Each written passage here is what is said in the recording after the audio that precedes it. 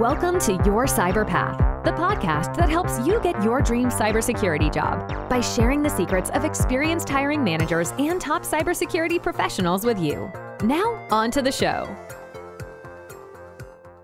And, that kind of brings up a good question, that I'll just answer myself, which is, what is the difference between FTP, FTPS, and SFTP? And I see a lot of people get confused with the SFTP and FTPS, because FTP we know is in the clear, everything being sent, including usernames and passwords, all the files that can all be grabbed off the wire because it's all sent in the clear. But when you're using FTPS or SFTP, you're using either FTP over an SSL or TLS connection, or with SFTP, you're using FTP tunneled over port 22, which is SSH, which is an encrypted connection as well. And you can use SSH essentially almost as a VPN, where you can create a connection and then tunnel whatever you want over it as well. And so that's another way that you can do this data in motion protection.